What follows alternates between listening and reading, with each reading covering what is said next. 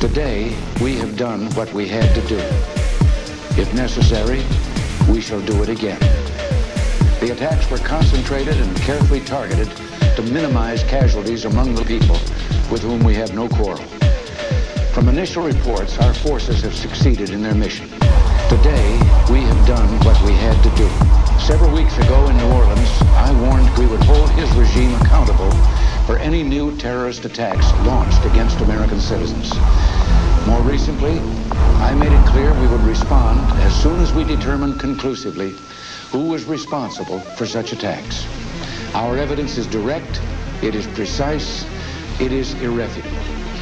The evidence is now conclusive that the terrorist bombing of La Belle Discotheque was planned and executed under the direct orders of the United Nations Charter.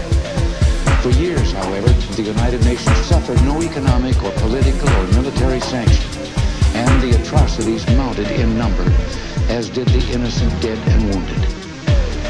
And for us to ignore, by inaction, the slaughter of American civilians and American soldiers, whether in nightclubs or airline terminals, is simply not in the American tradition.